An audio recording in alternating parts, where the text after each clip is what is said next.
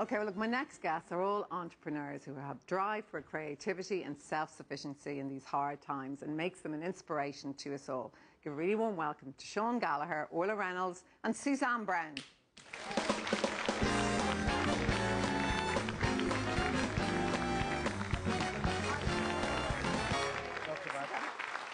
Hi, Orla. Lovely to meet you.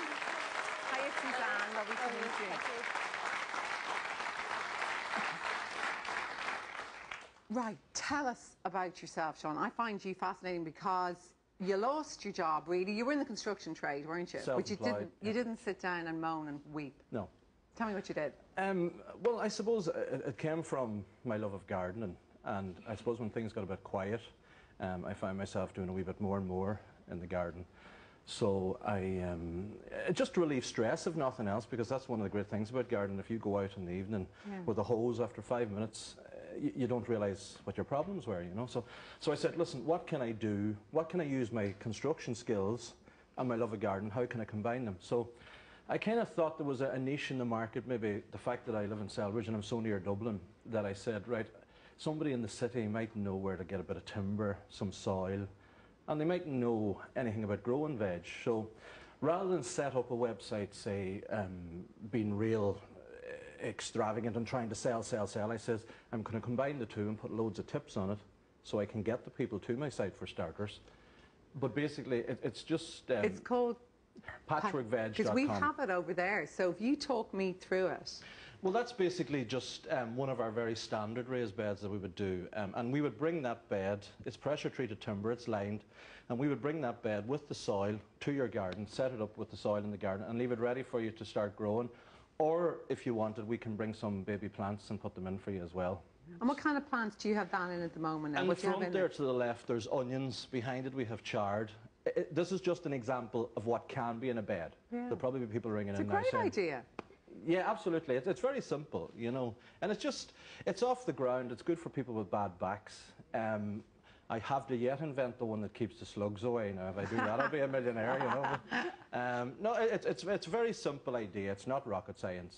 And is it doing okay for you? Yeah. This is our 3rd year now, and it's going well. We're just building the brand. That's what we're trying to do. Congrats to you. And Orla, you're just starting off because you're just out of college. But tell me about your idea. Yeah, well, I just graduated from DIT in June, so this is my final year collection, and it's called As If From Nowhere. So it's an independently functioning bookcase that houses your 4 dining chairs. We can look at it now as well, So tell us about this now. Michelle's actually going to talk us through it, and you're going to do it as you talk us through it. So basically, there's a square cut out, so the movement is like taking a book off the shelf.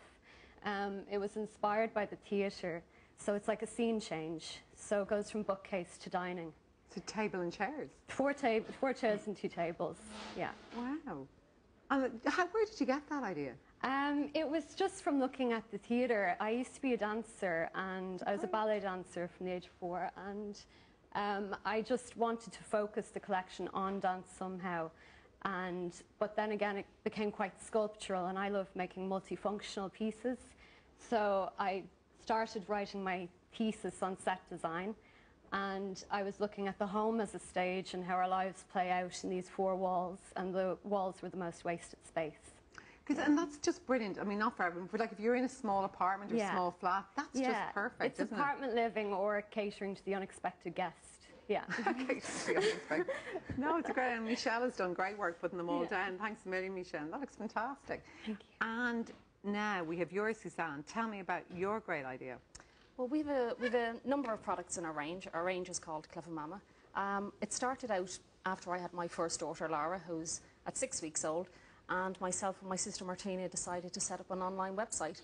So initially we started importing other people's products, but very quickly we realised that in order to actually make money, we needed to actually export. So with that, we developed our own brand. Show me some of your own products.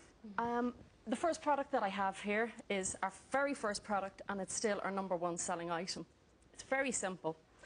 As anybody knows, when you're bathing a new baby, they're small, they're wriggly, and especially first home from, from the hospital and things like that. So the idea is very simple. Clips around your neck like an apron. So it gives you 2 free hands. So I'll just pick up my lovely assistant. You're little baby. So you can basically pick the baby up with 2 free hands directly out of the bath onto your chest. You scoop up, put the hood on, and then you wrap and wrap. Cool. So that's our first product, and it's a very simple product. It's you know, it's a practical product, and that's what most of the products in the Clevamama range are. As I said, they ones that have to be used over and over and over again. It's a great idea. And the mat? The mat, well, actually, this sort of came because I have 2 kids, and when you put the 2 in the bath, one was always so short-changed, and one always gets the tap end. The older one usually tends to get the tap end that gets the knock. So the idea was that we wanted to just, it's a very simple product, but again, I couldn't find anything in the market, so we decided to develop ourselves a simple full-length bath mat that goes from top to toe. But the best thing about it, which was, as anybody who's ever bathed a child, you'll know when you kneel at the side of the bath, your knees get quite sore and crippled. So basically, again, with this product, the value add in our product is that you get a free kneeler with it. So again, very simple, very practical product, but that's what the brand is about. And then finally, I really like this scoop. And I'm delighted to say this is actually made in Ireland as well, so this is a good thing for us. The idea with the scoop is anybody who's ever actually made a bottle, usually when you're counting, by the time you've got to 3 or 4, you forget. So what this is, it is an adjustable scoop, so you can simply pick the exact formula that you want, the number of scoops. So you just simply go to your tin, you scoop, level and pour, and that's it. So you've got 1 scoop for all size bottles. And again, as I said, it's made in Ireland, so it's made down in Wicklow. But these are all your own ideas, which is great. All 3 of you have come up with these. Yeah, fantastic. And you've actually, yours got on Amazon recently, haven't you? Which is amazing. Well, actually, as it happened, Amazon.com, which is the world's biggest online retailer, they actually came to us and asked us, at which point I think I nearly fell off my desk in the office. And we're delighted to say that within the first 14 weeks of trading, our bath towel is #1 out of 1,267 other towels. So it's doing pretty good. And it's Irish.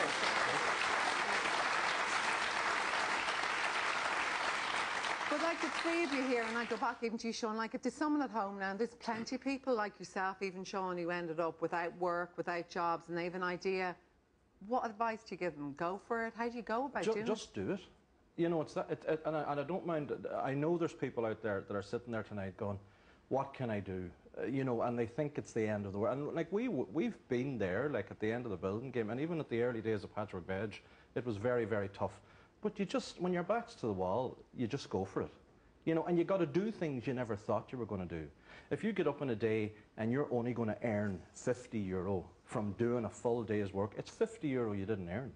You wouldn't have earned if you stayed at home. And this attitude of, oh, well, sure, it's not worth me while. When you're self-employed, you don't get 1 penny from the government. And that is a great incentive to get up your arse and do something. So it's what about funding? Do you need, like, in all of you, do you need initially to have some money to get up and going? And where did you get that, or how do you access that? I'm in that position at the moment. I'm working with Dublin City Enterprise Board, so I have a mentor, and it's great encouragement. So I'm really at the startup phase. I'm writing a business plan, and I'm planning to license abroad. So it's a whole new learning curve. I think I need a new degree, another one. But that's brilliant because you've some, you know, group kind of helping you. Yes, yeah. And you, Suzanne, how did you initially start? We initially started again with the Dublin City Enterprise Board as well, and have since moved on to the likes of Enterprise Ireland or Dublin Business Innovation Centre. But I think the thing is that what a lot of people don't realise is there is help out there. You have to go and ask. And when you ask for the help, listen and do as you're told. You know, a lot of people go ask for help, but go, thanks very much, but then go off and do their own thing. Don't listen. Yeah. And you, Sean, how did you get started? I didn't need funding, I suppose, because from my construction end I had a container full of tools, and so the tools were there, and that was one of the reasons I did this. And I had a trailer, I had a Jeep, so I kind of says, right, banks, don't take it off me yet, here do we get going. And that's the way it worked, and I have to say they've been very, very good like that, and that's what it's all about. If you show you're trying to do something, you know, anybody will help you. You know, because that's the only thing that's going to bring Ireland back, is small businesses.